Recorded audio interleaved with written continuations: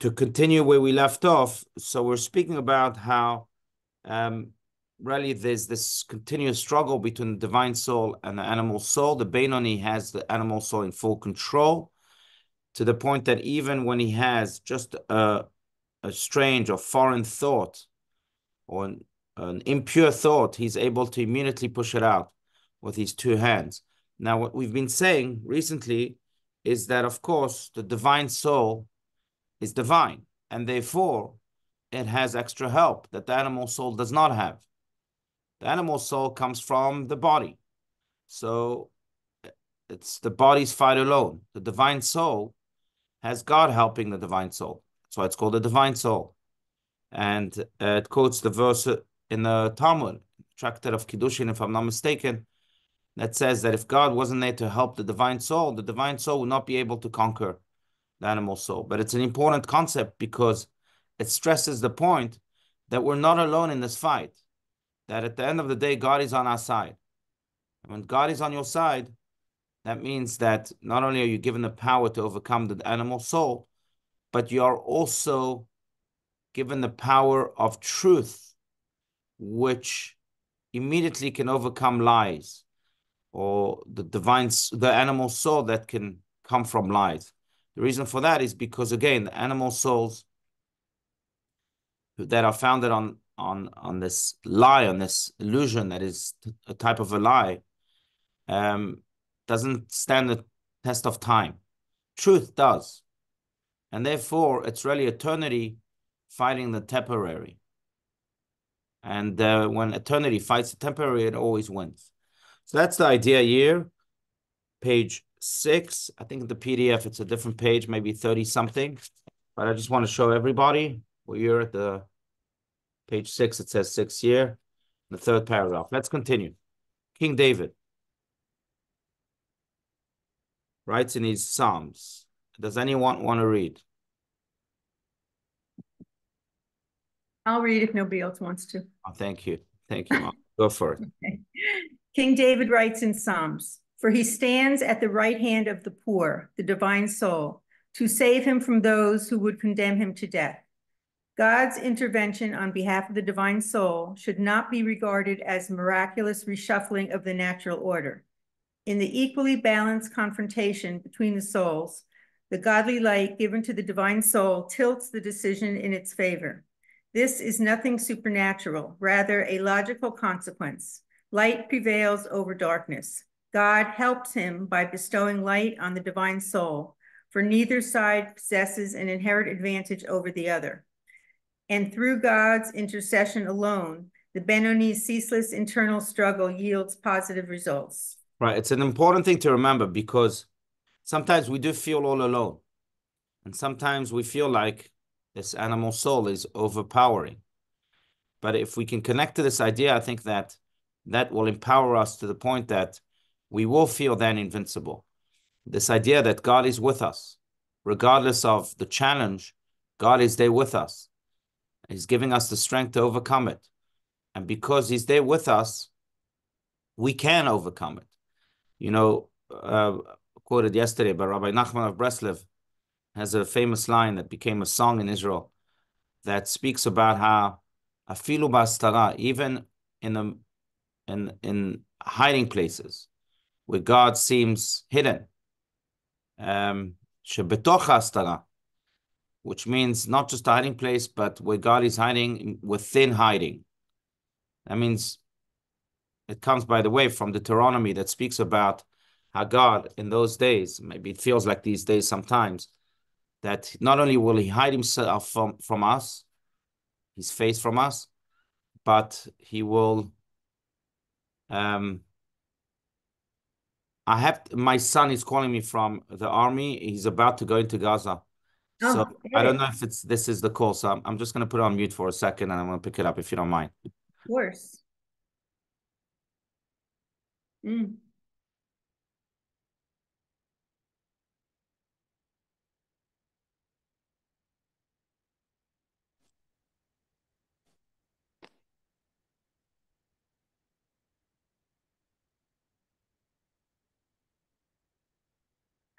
Wow.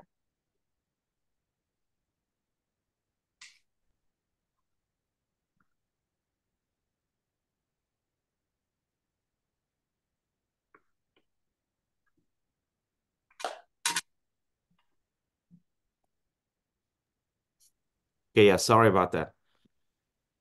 They're going into Gaza any second now for an undefined amount of time. So I'll call him back in 20 minutes. But so speaking of God hiding himself, so you see, in Deuteronomy it says, "Vanochi aster astir panai mikem bayom hahu." Not only will I hide myself, but I'll hide within my hiding. What does this mean? So the Baal Shem Tov, the founder of the Hasidic movement, says that sometimes God hides himself so much that we forgot that he's hiding. We forgot.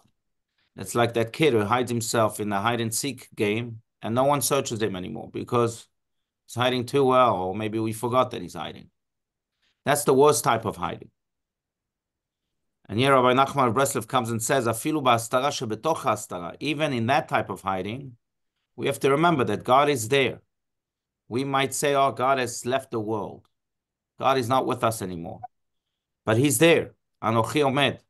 I'm there. God is holding us. You know, there's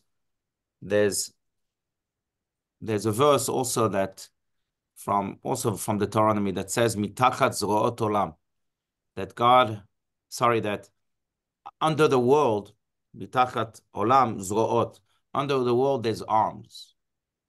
What does it mean? So some say it alludes to this idea that yes, the world, the planet, Earth, stands in the galaxies, and you might say, well, how can it be carried in this universe? So God carries it, just like he carries every planet, and the Creator does it all.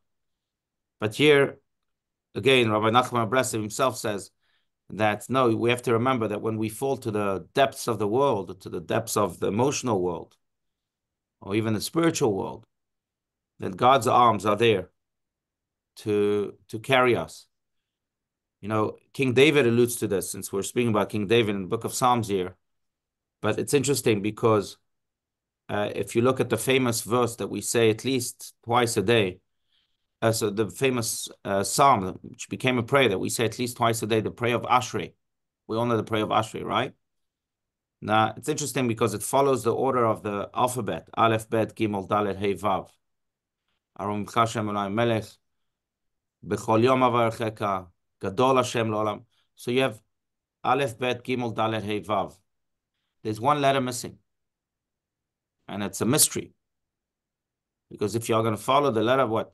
King David forgot a letter? That's the letter Nun.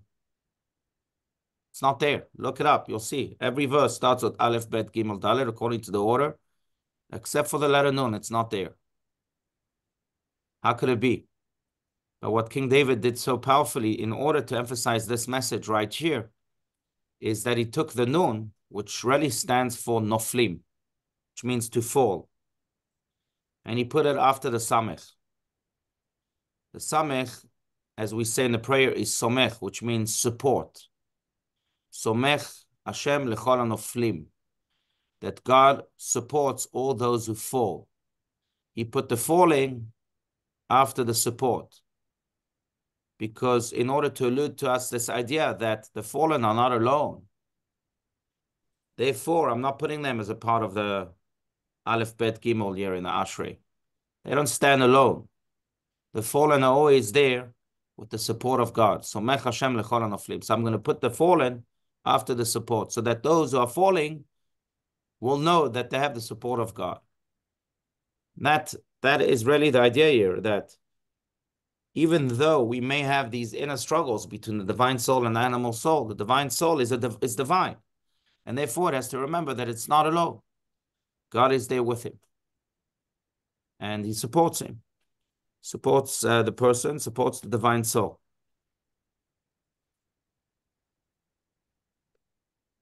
You know, there's a mysterious, and by the way, I do want this to be a dialogue, right? So please feel free to share your comments.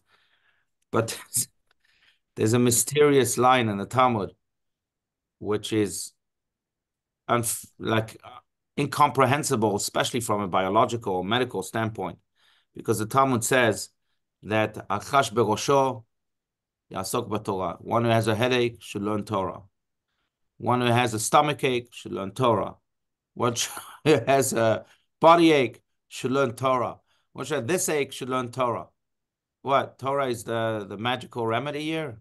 Yeah. Do you have to go to a doctor from time to time? Don't you have to take a Tylenol from time to time? Like what? What does this mean? So the deeper answer is no, it's not just that you learn Torah. If you have any type of ache, remember the author of the Torah. Remember God. By studying Torah, you'll connect to God. And then you'll know that you're not alone. Then you can continue on with your Tylenol or whatever else you need. But the first and foremost thing you need to do is to know that when you're in pain, you're not alone. Go and study Torah. There you'll realize that there's a creator to everything and that he's therefore there with you. And then you continue on with your medical pathway. You remind me of a few years ago, they found in the basement in Cologne, Germany, written during the Crusade period, on the wall it was written, even though I don't see the sun, I know it exists. Even though I don't feel love, I know it exists. Even though I don't see God, I know he exists. Huh, beautiful. That's right. Yeah, God may be silent, we may not see him, but he exists and he's there with us. And I think it's an important reminder, especially these days where, there's no horizon, or our nation is going through a lot on so many fronts. But God is there with us. It's embedded in the name of God. Because as Kabbalists like to point out, the name of God is Yud and then Hey and then Vav and then Hey, which really has 3 Hebrew words in one word, in the Yud and Hey and Vav and Hey.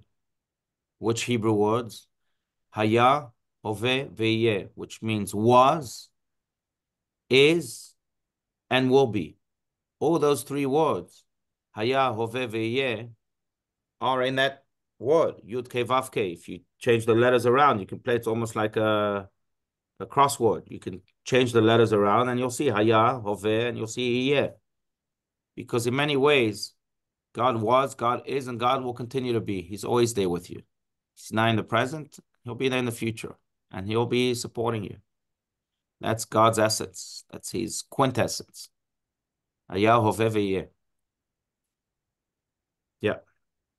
Anyway, so on an individual level, when we fight our own fights with the animal soul, it's important to remember that God is there to save him from those who would condemn him to death, as King David writes.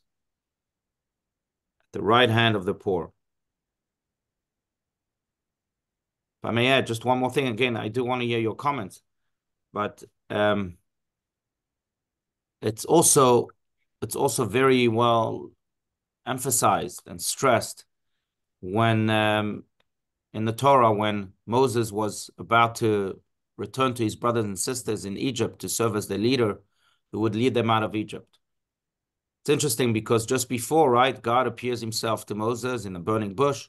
He says, go and lead my people, and Moses refuses. And one of the questions that Moses has is, they will ask me, what is your name? Jewish people will ask me, what is your name? What should I tell them? And God says to Moses, tell them, Ehyeh asher ehyeh. I will be that which I will be. What does that mean? And what is Moses asking? Really? What Jewish people ask what God's name is? Don't they know God is God?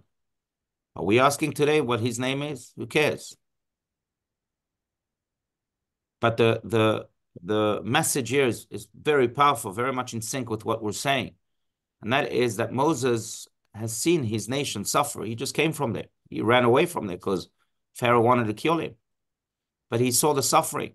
He took action when he saw the suffering. That's why he had to escape. He killed that slave master who was trying to murder a Jew.